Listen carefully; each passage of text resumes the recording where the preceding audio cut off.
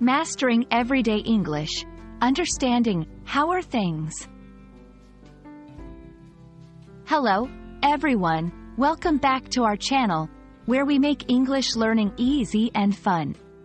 Today, we're diving into a very common English phrase, how are things?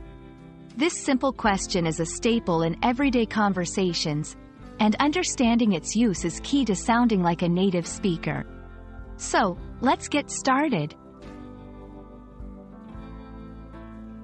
How are things? Is a casual, friendly way to ask someone about their general well-being or about their life in general. It's similar to asking, how are you, but can sometimes imply interest in specific aspects of a person's life, like their work or family.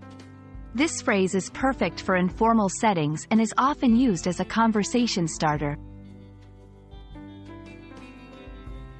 When someone asks you, how are things?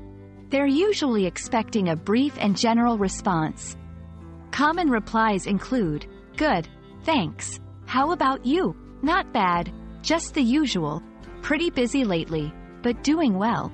Remember, the response should be short and positive, unless you're very close to the person asking. There are several variations of, how are things, that you might hear. How's everything? How's life? How's it going? All these phrases are interchangeable and used in the same casual, friendly manner.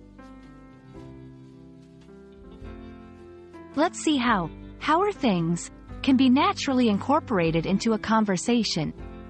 Example 1. A. Hey, long time no see. How are things? B. Hey, I'm good, just been really busy with work. And you? Example 2. A. How are things at home? B.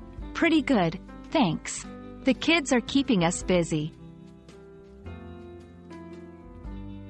And that's a wrap on the phrase, how are things? We hope this video helps you feel more confident in using this phrase in your daily English conversations. Remember, practicing these small phrases can make a big difference in sounding natural and fluent. If you found this video helpful, don't forget to like, share, and subscribe for more English learning content. See you in the next video.